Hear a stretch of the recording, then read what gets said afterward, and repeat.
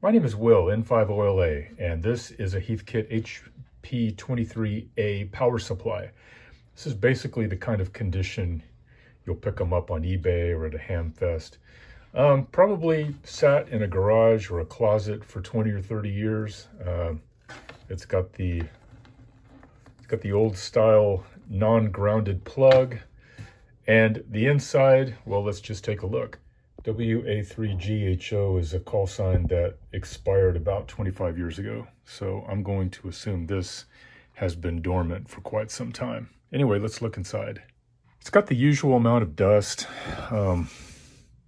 This transformer is probably okay. The choke is probably okay. These are, you just never know with these big can caps. And the problem is when these electrolytic capacitors sit dormant for a long time, the fluid hardens up and they can blow up.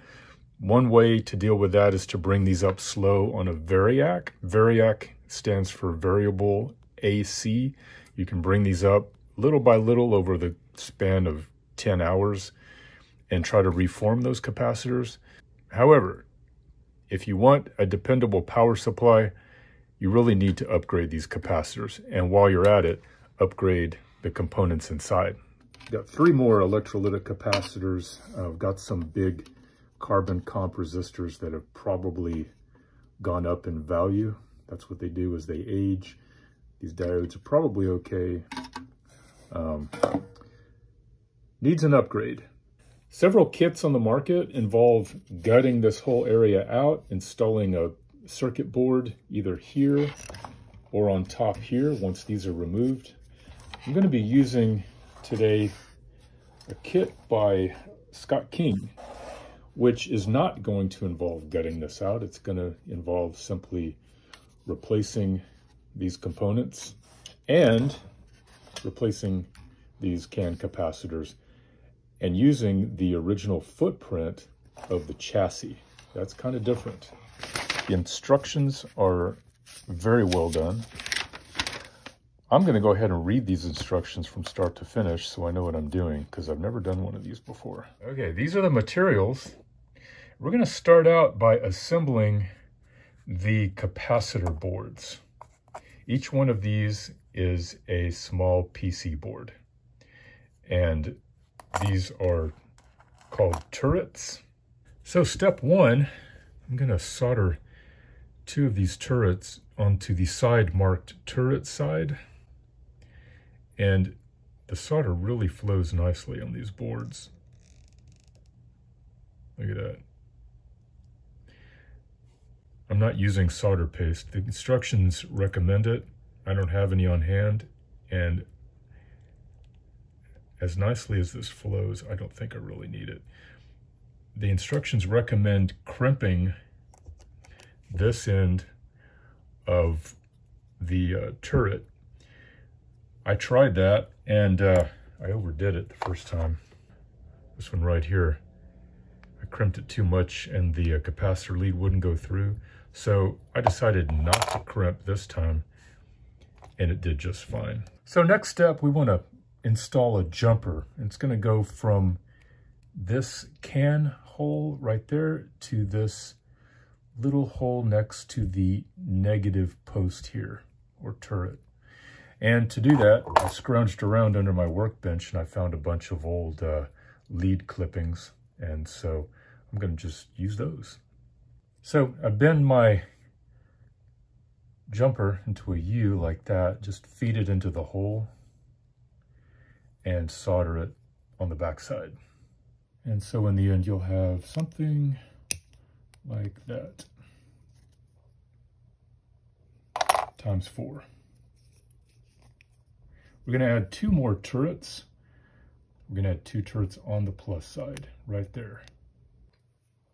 Just be very careful to put these 2 turrets on the plus end of the board.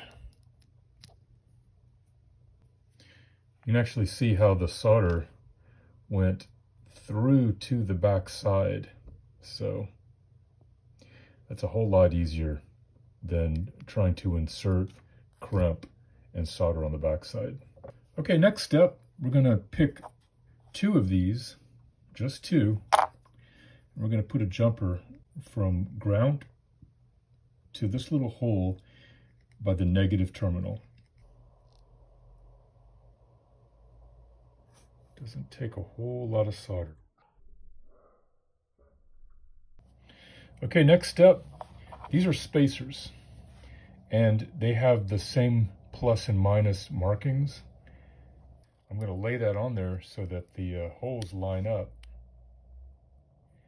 I'm going to take one of these 150 microfarad capacitors and run positive to positive and negative to negative, just like so.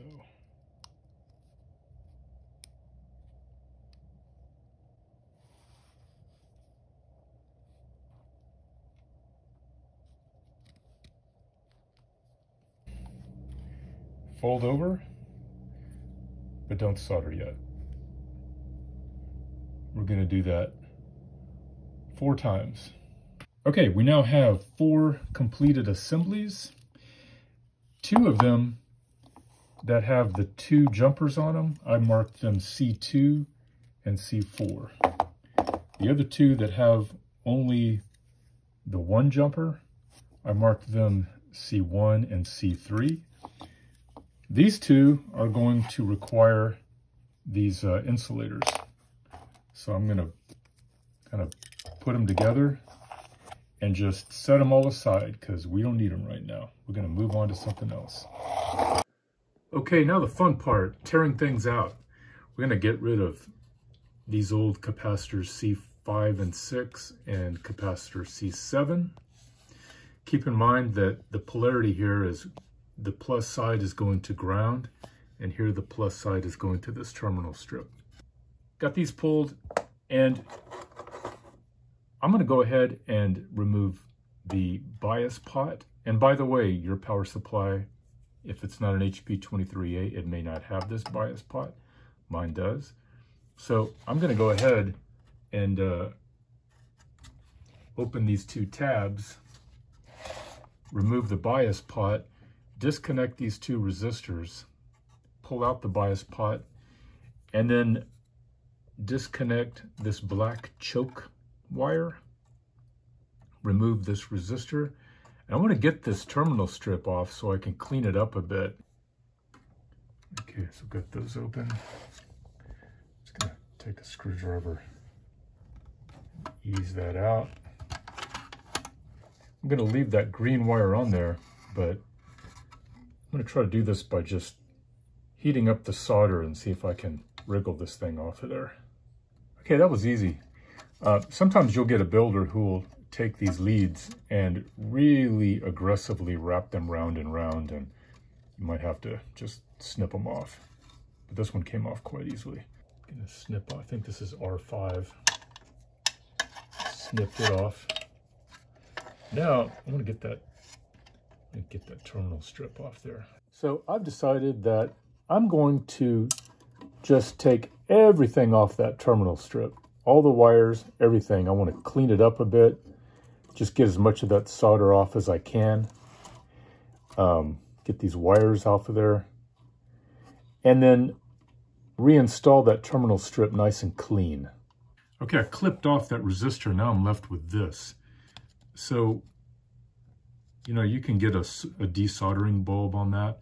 What I typically do is I just heat it up, get it really nice and melted, and then I'll just whap. And there it is, nice and clean. Obviously, you want to make sure you don't splash this in your face. I am wearing eye protection, by the way. There you go. Okay, here it is without the terminal strip. Now, at this point, what I want to do is just keep on taking stuff out. I don't want to put that terminal strip back in there and then try to remove these resistors so I can get these can capacitors off. What I want to do is I want to have as much space in here as I can to work around. So I'm going to go ahead and snip off these resistors and these diodes and pull these 4 can capacitors. Also, in the interest of space and having room to work around, I'm gonna just slide this on and off switch out of the way, just temporarily. We're not gonna keep these diodes, so there we go. Whenever clipping off something like this choke wire, clip it as close as possible to the terminal, because you really don't want to have to splice in another wire later on.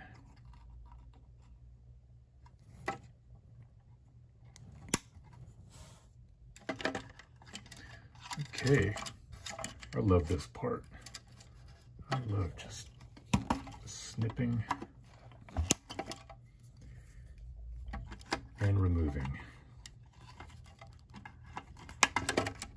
Okay, I've got these top two, well, these three freed up, so I'm gonna start the removal process. I'm just gonna start sliding them out.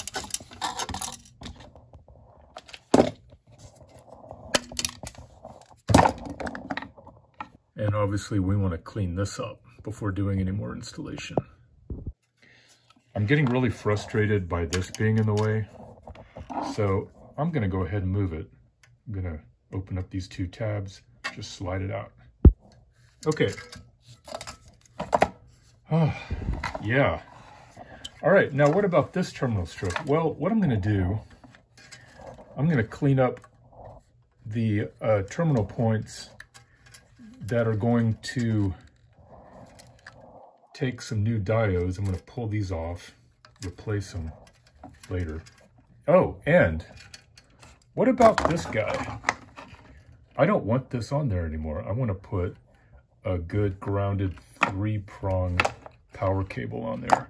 So I'm going to take this opportunity to go ahead and snip that off of there and desolder this part from the breaker switch. And this is going to be my replacement. This is just a really generic power cable from eBay. I think I paid about $3 or $4 for it. And I'm just going to end up snipping off the end of it and using that for my power cable.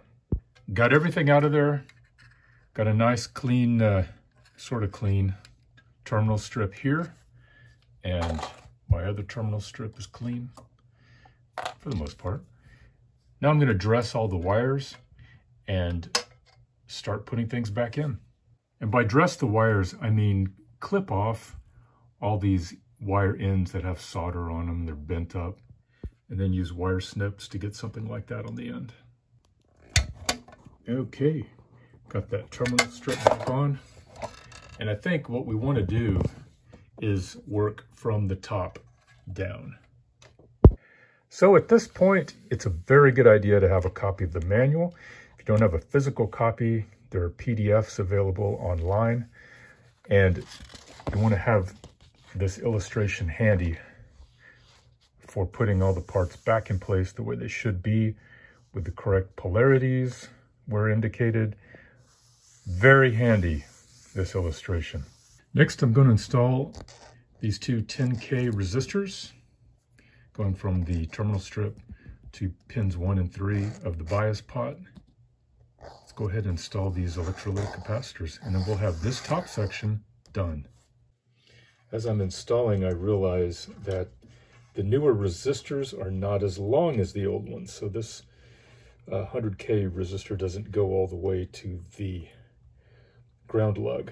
So what I'm going to do is take a lead from one of my old ones. I make a hook on each side. Okay, so I mash down on the ends, and there it is. Note that I've got the polarities showing so that later when I'm double checking everything, I have a clear view of what I did. Everything's mounted in this neighborhood. This part's good. We also got these two wires going to the 11-pin socket. Okay, now as I install the 4 main capacitors, I want to note that this is C3, this is C1, and these are the two that get the special insulators under them. I don't know if you can tell, but there is an insulator separating the PC board from the chassis. That's on both of these. The other two are going to connect direct to the chassis. Also, note the polarities. Positive, positive. They should both be facing toward the middle. Now, all 4 capacitors are installed. Note the polarities once again. Positive, positive, positive, positive. They're all facing each other. I'm going to go ahead and keep these guys out of the way because I've got to install diodes and wires, and I just want to have a little room here to work. Next, I'm going to connect, or rather, I'm just going to position these 3 diodes. I'm not going to solder them or clip them yet because I'm going to have other stuff to solder there. I'm going to work from this side to this side. I'm going to start here so I can get this stuff installed and then get my breaker switch and on and off switch installed. I'm going to run this diode from pin 1 of the terminal strip to the positive turret. I'm going to run this 200K resistor from the positive to the negative. Okay, those are soldered, and I went ahead and trimmed off the excess leads that were sticking out of there. Okay, now I've got these 3 200 ohm resistors installed. Keep in mind the original power supply called for 100K resistors. These are 200K, and I need to solder that. Okay, next I'm going to add this wire that comes from pin 4 of the 11-pin socket. I'm going to add it to this cluster here at the positive terminal. And then I'm going to add a jumper. It's going to go from this ground lead right there down to this positive terminal below. Okay, there is the jumper wire, and now I'm going to go ahead and attach the red yellow from the transformer, and I made my little hook on the end of it. I'm just going to set it in there like that and solder, and that should be the last thing we have to solder to that one connection. There's a lot on there. Now I've got this brown wire that goes from the 11-pin socket to ground, and I'm going to ground it right there at the turret on the negative point of the capacitor right there. I'm just going to feed it right inside and solder it. Okay, that, I believe, completes everything on this half of the power supply. At this point, what I'm going to do is reinstall the switch and the breaker, and go ahead and verify that everything in here is okay, because once this stuff is installed, I don't want to have to come back and try to fix anything over here. So I've got the breaker installed, and you'll note that it's very close to this resistor here. Not quite touching, but oh man, it's close. I'm going to make sure to fold this resistor out of the way so it's nowhere near this breaker housing. Just like that. Now the switch and the breaker are installed, and everything on this half of the power supply is done. Okay, I installed this red wire coming from the choke to this point. Diode here, observing the polarities, of course. Also installed this wire that runs from the center point of the switch. It goes here. And then I just trimmed off all my excess leads and soldered the points that some of these hadn't been soldered yet. I want to install this diode here, but I got a problem. The new diodes are shorter. This is the new one here, a little short, so I'm going to have to add a bit of length to it. Okay, those have all been soldered and clipped. Now, with the installation complete, I'm going to go through and tug on every connection, make sure nothing's loose, Sometimes when you've got multiple components going to one terminal strip, you're soldering them, you think it's a good solder, but you've missed one. And you give it a little tug and it pulls right out. You don't want that. So I'm going to go through, just give everything a little check. Make sure all my connections are good. Okay, I did a continuity check and I found out that the breaker was indeed making contact with that resistor lead. So I'm going to put a little electrical tape on there and try to do a little more to separate the two. Okay, that did it. That piece of electrical tape created the necessary buffer. However, I'm just not comfortable with that. And also, I don't like these old breakers anyway. They tend to get weak with age and they'll start randomly tripping. So I'm going to just take that out and replace it. Okay, I got that breaker out of there. This is the wire going to the switch. I would really like to put a push button breaker there rated at 3 amps. I don't have any on hand and I don't want to wait a week to get one from eBay. So I'm going to install this glass fuse holder. This is rated at 250 volts, 10 amps maximum. And I've got a hole cutter. I'm just going to expand that hole a little bit, and having this in place, it's going to just give us more space in here, give things a little more wiggle room. There it is. I feel a whole lot better with that layout. Here's my power cable. I'm just going to sacrifice one end of it and then dress the leads. My power cord fits nicely in that grommet. It's very snug, but I did want to create a strain release. So I braided the 3 wires together, and now just gonna dress the ends and attach them. All right, got everything connected now. Just gonna connect it to the breaker. So there it is. Okay, I've gone all through it. I've double checked all my work, and now I've got a jumper going from the AC switch to AC common, so I can test it. This is always the scary part. Plugging it in, turning it on, hoping it doesn't smoke. Okay, I got it plugged in, and I got her on the Lazy Susan now. It's a little easier this way. So, she's humming. Let's do a measurement. I've got my meter set at DC voltage and black pin to ground, red pin to plus HV, 829 volts, right on. Now I'm going to check the low voltage setting. Can you see it? Right there. 370, that's right. Awesome. Now, if I switch over to LV 250, this is something you would only need for like a Heathkit mono bander. It's got 278, roughly 280. Switch over to AC volts. I'm going to put the black pin to the filament common and the 12 volt. It should get about 14 volts. Yeah, that's about right. And then this particular unit has a 6 volt filament output, which the others don't have.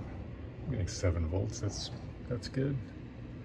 When I made this video, it was primarily to show the assembly of this capacitor upgrade kit. It was not a restoration video.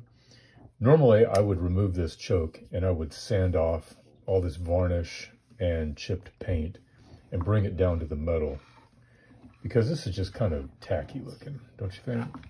So I'm gonna go ahead and do that after the fact. I don't like doing that because you get a lot of grit everywhere, but I'm gonna just seal off the rest of the power supply and do some sanding. And there it is. Big difference. Nice. And I've got the bottom on now. So at this point, I could take one of these old can capacitors and just twist off the cardboard sleeve like so, and do something like that and hot glue it down. That's an option, but you know what? I think that's a very handsome upgrade, and I'm going to leave it just like that. Of course, the real test now is to see how it performs with the rig. I have no doubt that it's going to be fine, but it's good to try it out under load. So I've installed the top part of the cabinet. Notice how the colors don't match. That's because when I had this off, I cleaned it up using this stuff. It's amazing. I did not yet clean the bottom part, but take a look. This half's cleaned, that half isn't. Using a Windex or something like that doesn't quite cut it, but this stuff does. So anyway, I'm going to now clean the rest of the cabinet. Well, the final litmus test, operation under load, and it's working just fine. You know there's a problem when you're transmitting and you blow a fuse, okay? This is not happening. So I'm gonna keep playing with it a little more, just have a few more QSOs. But I would say this power supply is good to go. These are becoming increasingly rare, and when you do find them, they are in miserable condition for the most part. So let's keep them on the air. I recommend this power supply upgrade kit. Works great. It's a pleasure to put together. And yeah, this is Will in 50LA 73.